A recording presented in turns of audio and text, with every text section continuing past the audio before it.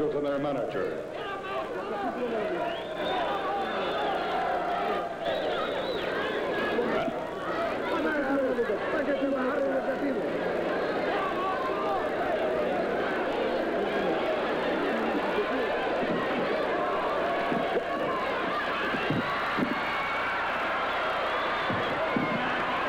Ladies and gentlemen,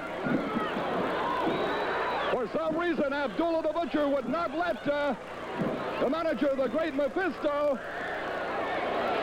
sign the contract, and now after having attacked the manager Mephisto, Mark Lewin has,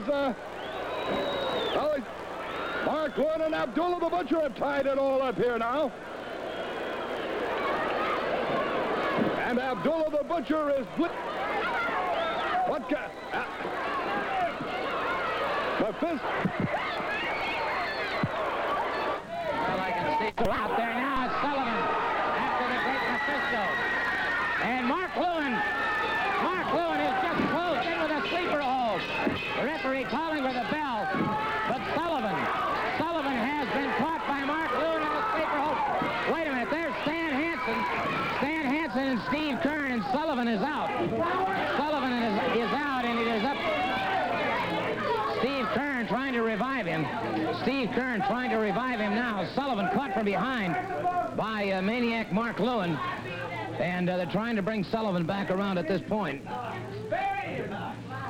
And Sullivan still...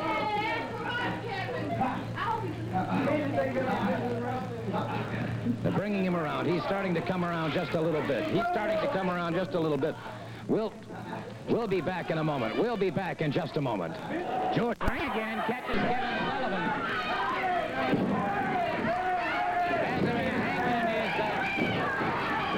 Kevin Sullivan retaliating now with that belt.